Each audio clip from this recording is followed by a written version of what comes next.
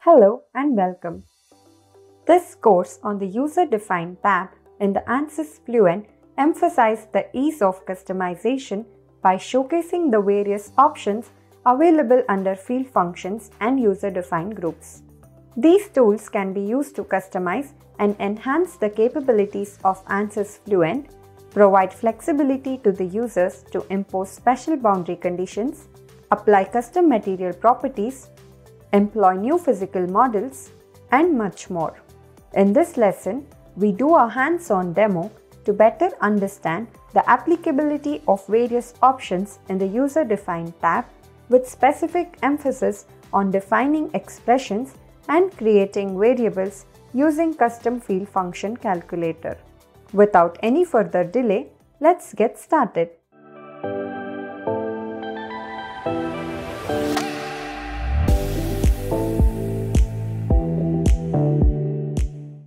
In this demo, we will simulate a steady laminar flow of air through a pipe.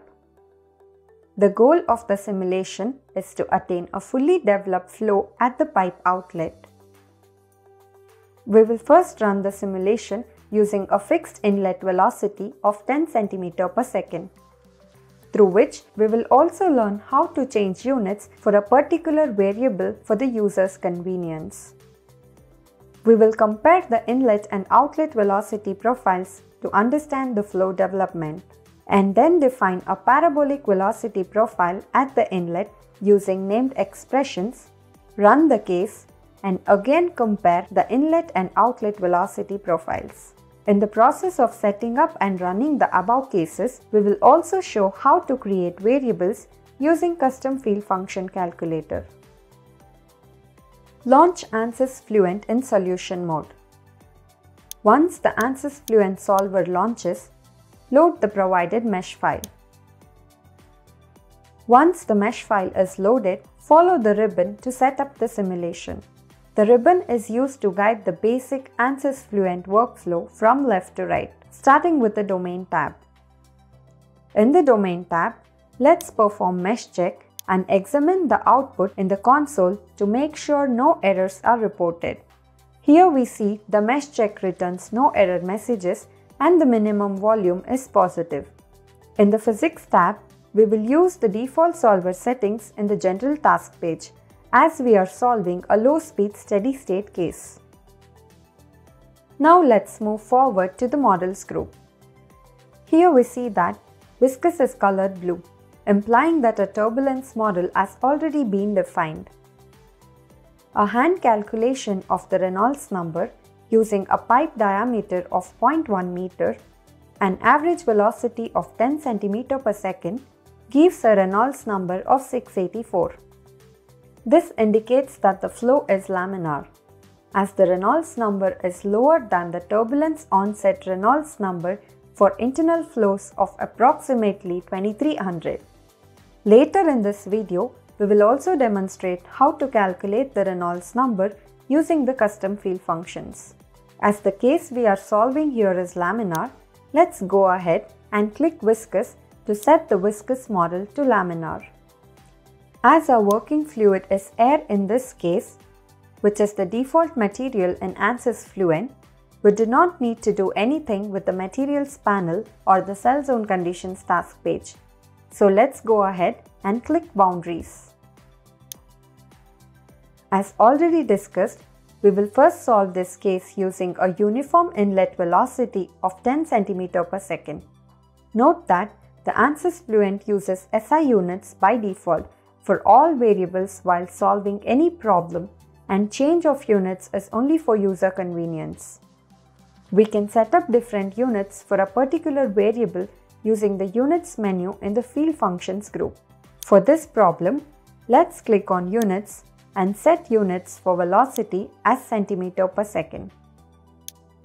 To know the current units chosen by Ansys Fluent, we can click on List button here. This will display a list containing all variables with their current units, conversion factors, and offsets in the console. Now, in the Boundary Conditions task page, let's edit the inlet and set the velocity magnitude to 10 cm per second. We will then review the remaining boundary conditions. Interior fluid is an interior boundary and needs no settings. By default, outlet is set to a pressure outlet with a 0 gauge pressure, which is good, and side is set to wall, which is what we want. We are now ready to run the case. For this, we will go to the Solution tab, initialize the solution, set the number of iterations to 100 and click Calculate. Note that no changes are needed in the Solution tab as the default settings have been optimized and work very well for most cases. The solver will iterate until all the residuals fall below the convergence criteria. Let's now move to the Results tab to post-process the results. For this, let's create a plane along the length of the pipe through its center to display contours of velocity, and two line surfaces on the pipe inlet and outlet to plot the velocity profiles.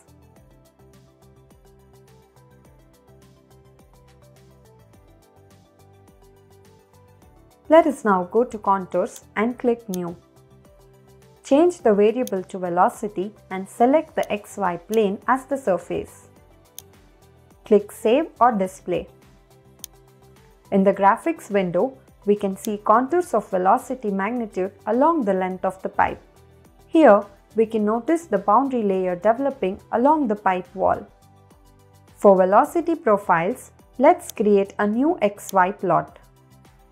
Change y-axis function to velocity and x-axis function to direction vector for both inlet and outlet line surfaces. Click Save or Plot.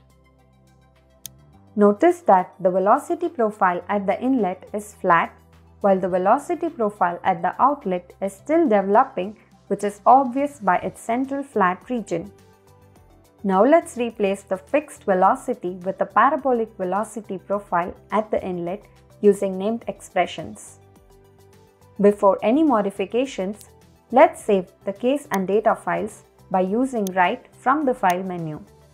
The named expressions once created can directly be used in the entry field of the boundary conditions and other input panels. The parabolic profile is defined here. An equivalent Ansys Fluent expression would be as shown here. In this expression, Umax is the maximum velocity at the center of a parabolic profile. Radius is the local radial coordinate, and radius max is the radius of the pipe. So, it looks like a good idea to break this expression into three simpler parts by defining three named expressions for Umax, radius, and radius max, and then combine them to create our expression for the parabolic profile. Let's now go ahead and do this. Right-click on the named expressions in the outline view and insert a new expression. Create an expression for maximum velocity named Umax and set it equal to 10 cm per second. Note that till the expression is fully typed in, including the units, the expression editor box is highlighted in orange, which implies that the expression is still not complete and at the moment it's not valid. It is mandatory to enter units when using constant values. The description box can be used to add a comment to remind you later what it is for, such as maximum velocity inlet profile. And the used in box shows where this expression has been used. We will see this later in the video. Next, we will create a new expression for the radius of the pipe. Name it radius max and enter expression square root of inlet area divided by pi using mathematical functions for the square root, reduction functions for the area function, constants for pipe. Select inlet in boundary zones under locations from the context menus. Alternatively, if we already know the expression, we can also type it in. If the result of an expression is a single value, it can be inspected in the console. For that, right-click on the expression name, in this case radius max, in the outline tree and select Compute. We see here that the radius of the pipe is approximately 0.05 meter. Next, create a new expression for the local radial coordinate and name it radius. In this tutorial, as the pipe length is along the x-axis, the radius variable equals the square root of the sum of squares of the y and z coordinates. Lastly, let's create the expression for the parabolic velocity profile named inlet velocity profile by combining all three expressions. We can build the expression using menus or type it in. As we type, any possible matches are shown in a pop-up. After creating the desired expression, we need to assign it to the pipe inlet in the boundary conditions panel. Here, change the velocity magnitude input type to expression and select the expression inlet velocity profile from the list of available named expressions. As it has been shown in the previous lesson on expressions, the input is not restricted to existing expressions, but they are better organized by having them predefined in the named expression editor. If we want to know where an expression is used, we can look at the used in box in the expression editor for that specific expression. For example, expression inlet velocity profile is used in inlet, which is the inlet boundary surface for our case. We can also look at properties of the expressions created by going to Expression Manager, which can be accessed by right-clicking on named expressions in the tree and selecting Manage. For example, click on expression radius max and see its definition. It is single-valued, its dimension is in meter, and it is used in inlet velocity profile expression. Here, we can also import or export expressions in tab-separated values or TSV format to be able to use them in other cases. Now, let's reinitialize the solution and rerun the simulation. Once done, select the velocity contour from the results section of the tree. Notice that the flow seems to be already fully developed at the inlet, and the cross-flow velocity distribution appears to be constant along the length of the pipe. From the results section, select the velocity plot in the tree and notice that the velocity profiles at the inlet and outlet are the same and are of parabolic nature, which is indicative of a fully developed flow. Now that we have solved our case, let's use custom field function calculator to create a new variable for Reynolds number and verify that our hand calculation was correct. Reynolds number is calculated by multiplying the fluid density by fluid velocity and the internal pipe diameter and then dividing the result by dynamic viscosity. To define the custom field function, click on Custom Field Function Calculator in the Field Functions group under User Defined tab. In order to start defining Reynolds number, we will select round bracket first. Then, from the field functions, we will select density and click multiplication operator. Now select velocity and velocity magnitude. Click multiplication operator and enter 0.1 for diameter of the pipe followed by round close bracket. Next, use division operator and select properties under field functions with molecular viscosity in the sub-tab. Name it Reynolds number in the new function name text box and click define. This variable is now available under parameters and customization in the outline view. We can now compute its value by right-clicking on report definitions under solution in the outline view and selecting new volume report and then volume average. This opens volume report definition panel. Let's now select custom field functions under field variable and then Reynolds number in the sub-tab. Select fluid under cell zones and click compute. As we can see in the console, the Reynolds number is 680.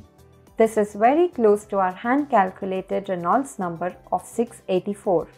Notice that the velocity is not in SI units as rest of the variables, and we are not even multiplying the equation with an appropriate factor to account for it. This is because Ansys Fluent uses SI unit in the background, so the variable values that are a part of the custom field functions are converted to SI units before the expression is calculated. That is why we need not account for any factors when creating custom field functions. So that concludes fully developed flow in a pipe demo. In this lesson, we learned how to change units for a particular variable and how to make use of named expressions in customizing Ansys Fluent to impose special boundary conditions such as a parabolic velocity profile. We also learned how to define them in Boundary Conditions panel within the Ansys Fluent user interface and further understood how to make use of Expression Manager to check properties and import or export the expressions created. Lastly, we also learned how to use Custom Field Function Calculator to define and compute custom post-processing variables. With that, let's wrap it up.